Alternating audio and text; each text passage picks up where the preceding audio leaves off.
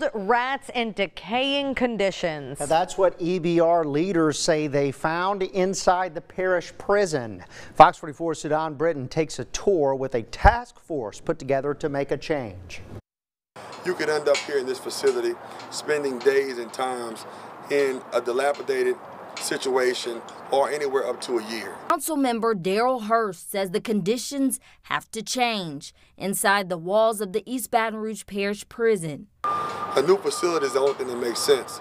Hurst and other city leaders got a first-hand look at how inmates are living. Council members found mold, rats, and cells in desperate need of repairs and say a new building for the inmates should be built. What we need to do is get together as a community, put together a new facility, and make sure that we have the best and brightest running it. Right now, Hurst says they don't have the right resources to build one and says a tax is needed.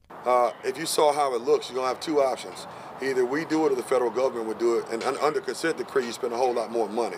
Hurst says the community must get involved with this process. So I'm encouraging the citizens to get involved, to come to our meetings, to ensure that we have the best facilities and the best assets in the city parish. Sudan Britton, Fox 44 News.